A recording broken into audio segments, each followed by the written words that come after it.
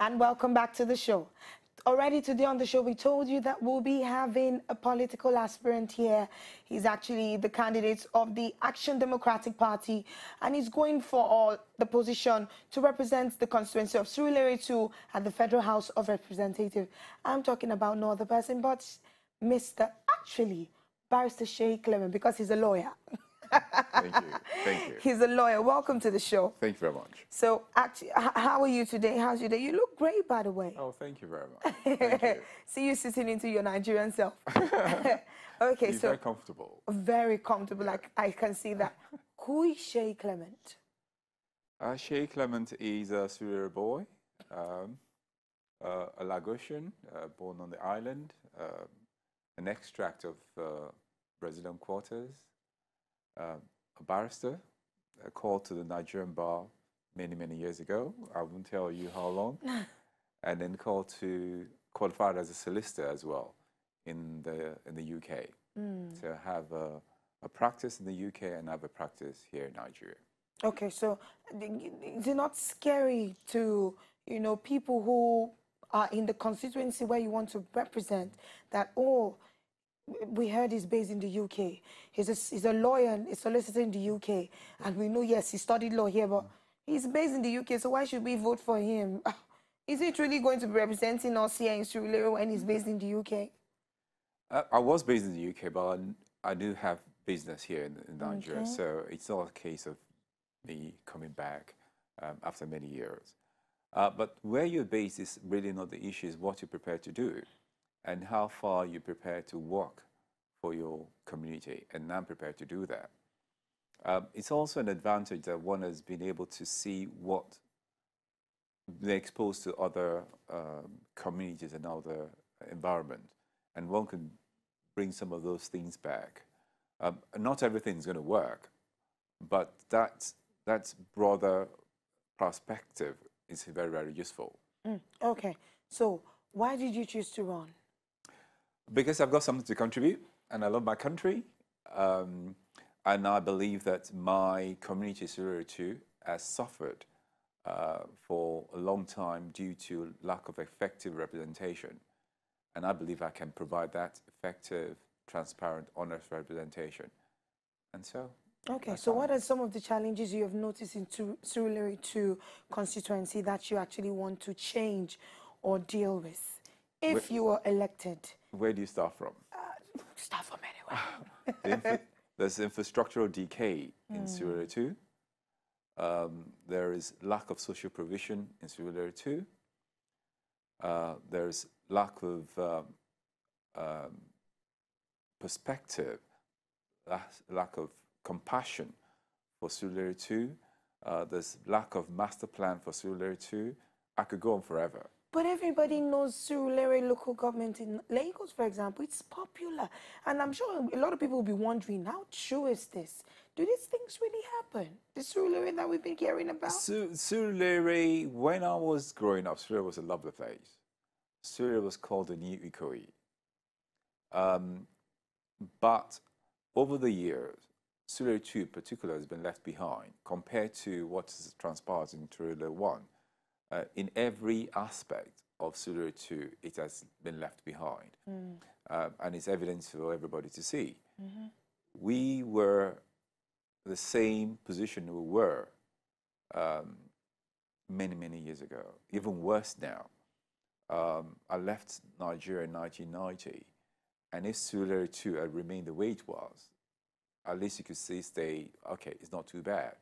But rather, while Surulere 1 has gone a little bit on the upward trajectory, Surulere 2 has just been abandoned. It's been abandoned by the government, it's been abandoned by its representatives, it's been abandoned by local governments, abandoned by the state government, and it's got no looking by the federal government. Okay, so now you've mentioned your love for Surulere and the things that you have, in mind to do for the people of Surulere.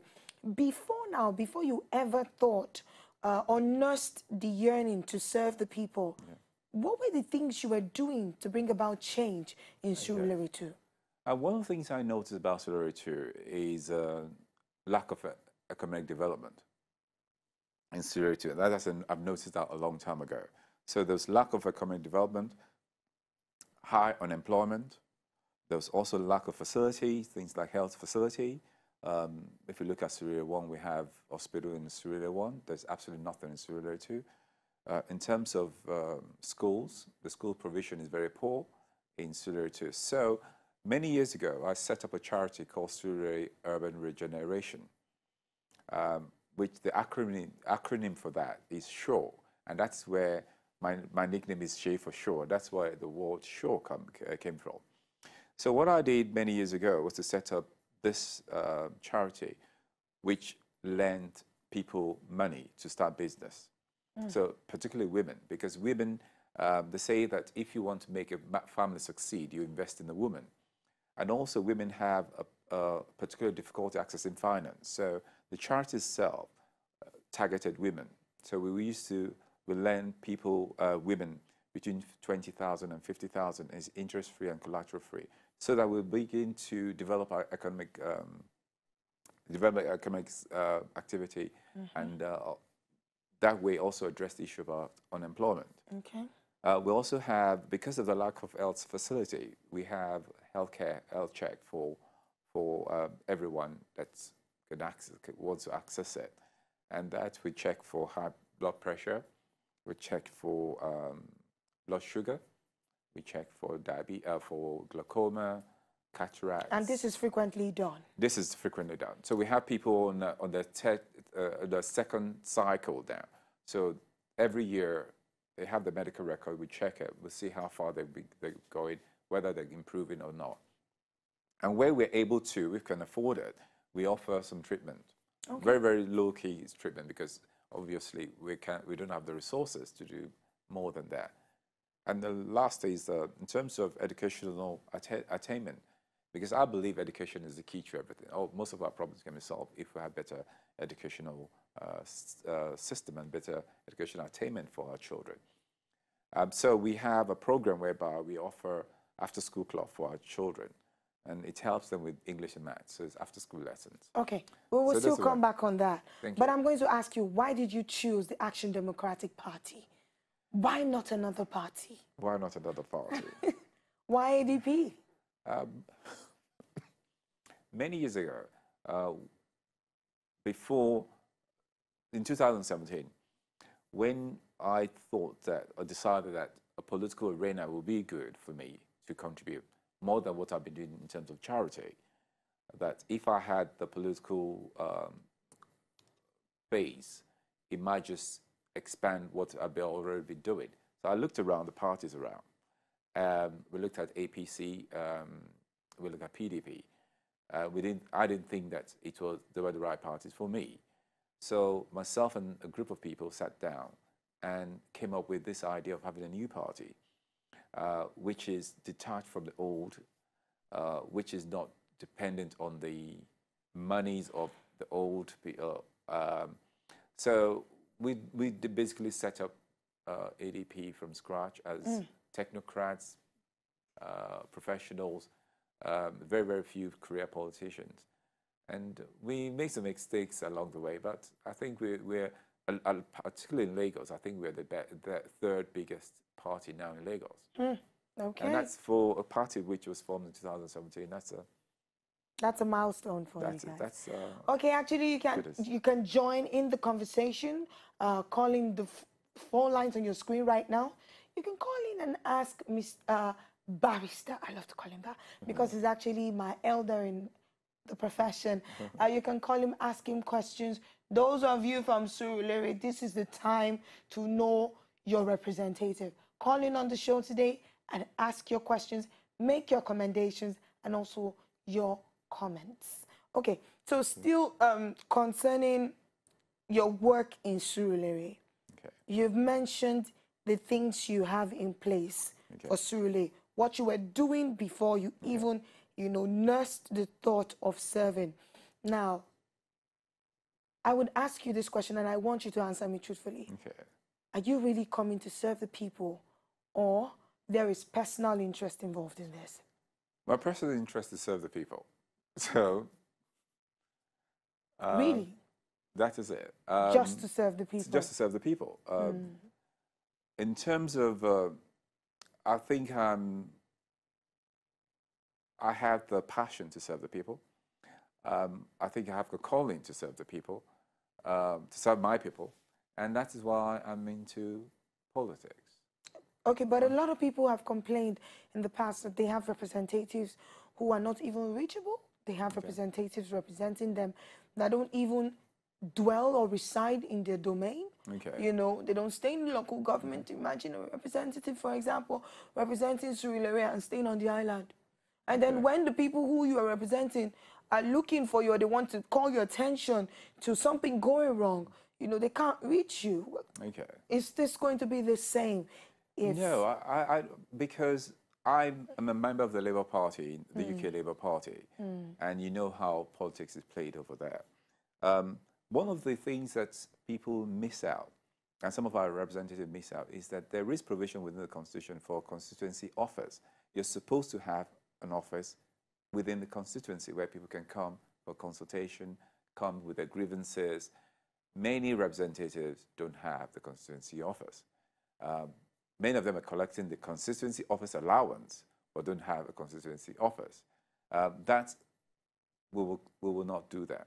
We'll have a functional constituency office. So if you have any issues, you can come over and talk to. We will also employ people who will be there. So even if I'm not in Lagos, if I'm in Abuja, there'll be people you can talk to who can then call on me. There'll be phones that you can call on me. And we'll also be accessible via the social media, so you can contact me on Twitter. All right, coming back to you, Seyi. Remember that the phone lines are showing on your screen right now.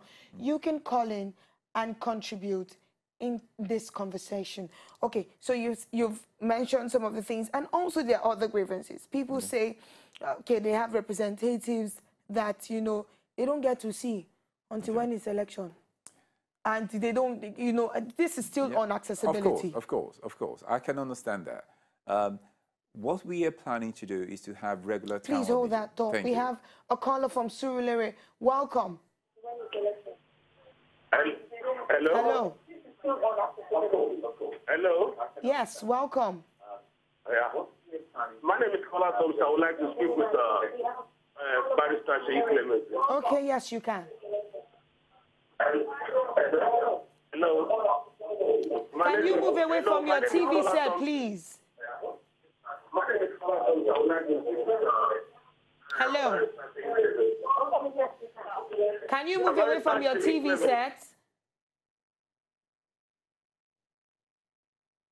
Okay, we had to let you go. Sorry, we couldn't really hear you, and then you were too close to your television, of course.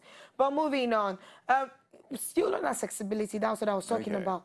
People have, this is a major issue. It is. We don't have leaders that are accessible to us. Yeah. Sometimes we don't even want to give, you know, report a grievance. Sometimes we want to give an idea that could better the constituency.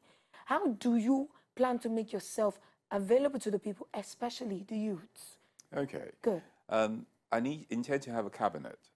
And if you look at the, statistically, Nigeria is a very young country with a mean age of 17, which means that 50% of Nigerians are over 17 and 50% over 17.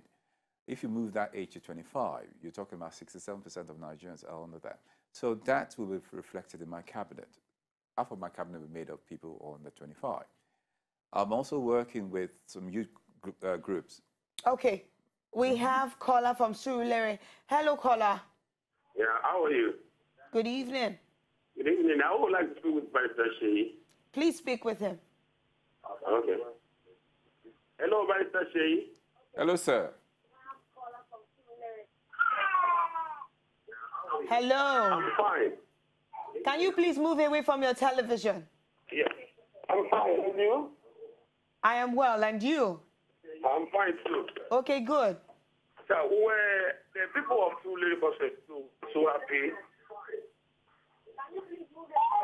We can hear you. Yeah, we are so happy you didn't join these two political parties in Nigeria.